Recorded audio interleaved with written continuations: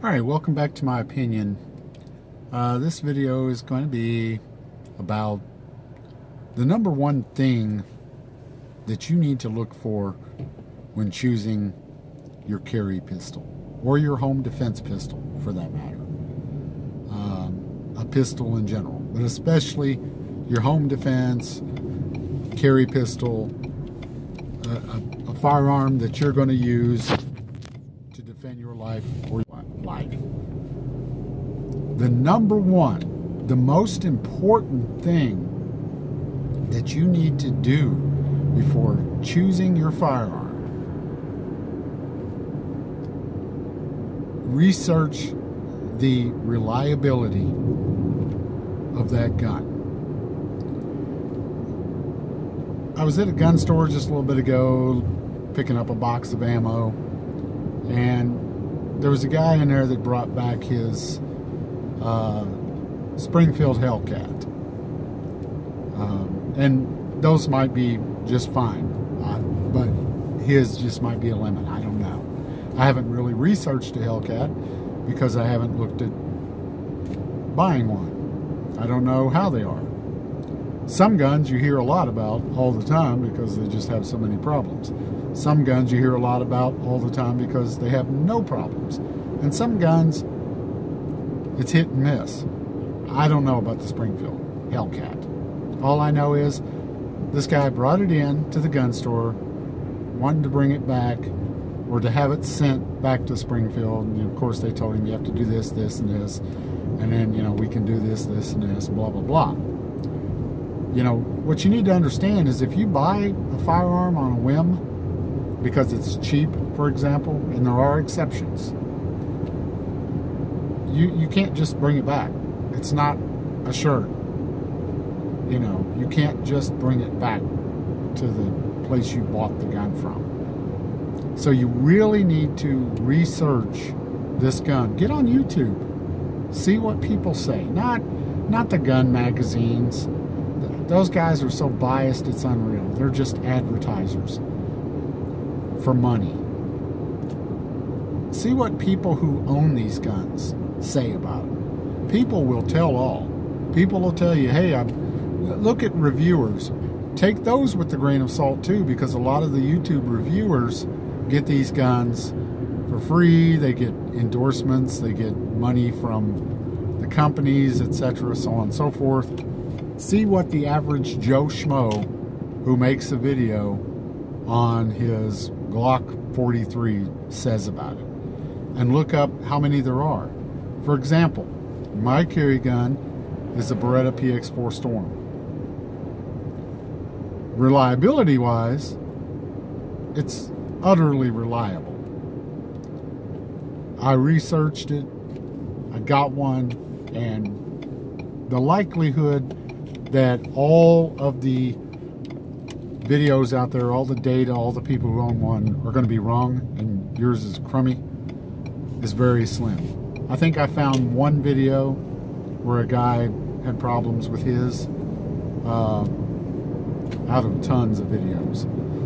Whereas, like, for example, the SIG P320, you know, tons of drop issue problems, tons of stuff on that. The Taurus G series pistols, very affordable, very cheap, but yet gets a lot of good reviews. It's a great little pistol. I have one of those, and I've owned another one. Never had any issues with them. I've never put, you know, a couple thousand rounds through them either, but from what I've seen on YouTube, etc., reviewers, they seem to hold up real well and be really good for, you know, home defense gun, a carry gun. And I'm just talking about reliability. I'm not talking about how does it fit your hand, how, you know, is it comfortable to carry, because like my PX4 Storm, for example, is a little bit of a thick girl. She's a little chunky. But I'm willing to be okay with that for that utter reliability that it has. And it's a little heavier, but I'm okay with it. I can carry it comfortably, and it feels good in my hand, all that. The thickness doesn't bother me because I'm a big guy. I can conceal very well. I know what to wear, how to conceal. I don't wear tight t-shirts. You know, I'm not fat or anything like that. I don't have a big beer belly, but I can conceal stuff easier.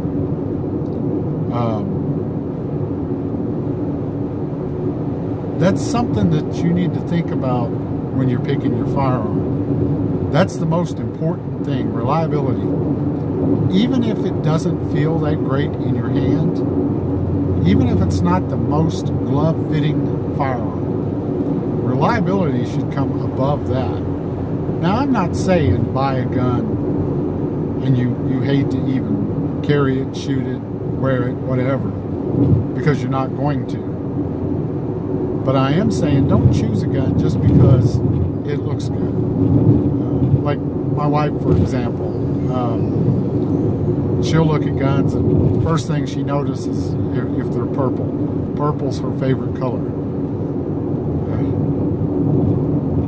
And, you know, she doesn't buy the gun because it's purple, but that's one of her first things. But then she, you know, she listens to what they say about it before, blah, blah, blah. But reliability is the most important thing. If that gun has a track record of being unreliable, of being having problems like the SIG P320, or, you know, and I've done those things. I bought a Colt. I forget what the model was. A long time ago. Man, it was a cool pistol. A semi-automatic pistol. Felt great in the hand. Looked cool. It was different. It was a Colt. Can't go wrong with a Colt, right? Wrong. This thing was junk. It jammed every other round. And that's not saying you won't have a gun like a Glock. I've owned lots of Glocks. And for the most part, I've had great luck with Glocks. But I have owned a few that had issues. Now, that was back when they were pushing out firearms like crazy because it was such a demand for guns. So it could have been a problem there with the quality control. But for the most part, Glock, you know, there's lots of the SIG P320, you know, I owned one of those, and it was a great gun, great trigger. But then when the drop issue came about, and I watched some YouTube videos where guys actually showed that, yeah, they weren't, you know, making it up or anything, I got rid of it immediately. That's very unsafe and unreliable. That gun needs to go off. That needs to fire. You need to feel secure that that gun is not going to jam on you. If you research a gun on YouTube, for example, by a bunch of average everyday people, and say 1/3 of them, 1/3 of the videos you watch, they have issues, or even 1 out of 10 of the videos. Say you watch 50 videos. Now, I'm not saying watch that many, but say you watch 20 videos and 2 or 3 of them have the same issues. You know you've got about a 2 or 3% chance that that gun's going to be bad. A lot of times, usually the guns that have issues, it's going to be more videos than that. You got to watch it too, because sometimes it's someone who's saying, oh, this gun's junk, it did this, because they messed with it. They filed down something that shouldn't be filed down, or so on and so forth. So you do have to take it with a grain of salt, just like the one video I found of the PX4 Storm where someone had issues. I'll bet I've watched 100 videos, and that seems to be the only one. That guy could have messed with his gun. Sometimes if you watch the video through, you'll see where they confess that they messed with it, that they did something to it. But yeah, reliability above all else, above the color, above how it feels in your hand. Reliability, because yes, you can send it back and you can get things fixed, blah, blah, blah. But we've all heard the horror stories of people having to send a gun back several times. It comes back the same way. Or just the hassle of sending it back. So, you know, you do have to do the research and make sure, you know, you're buying it one time. You don't want to have to, and then, you know, even when you get it back after they fixed it, hopefully, then you're still, you lose that self-assured feeling. You're not going to get that back. I always had a policy, if I bought a gun and I had issues with it, like I've owned several SIGs and I've had issues with them. I got rid of them. I stopped buying SIG. And then even the 365 has a lot of issues. Get on YouTube and look. Don't take my word for it. Check it out. Especially when guns first come out. When guns first come out, they tend to have some issues. So, you know, you might want to think about that too. But anyway, that's my opinion. Like, share, and subscribe.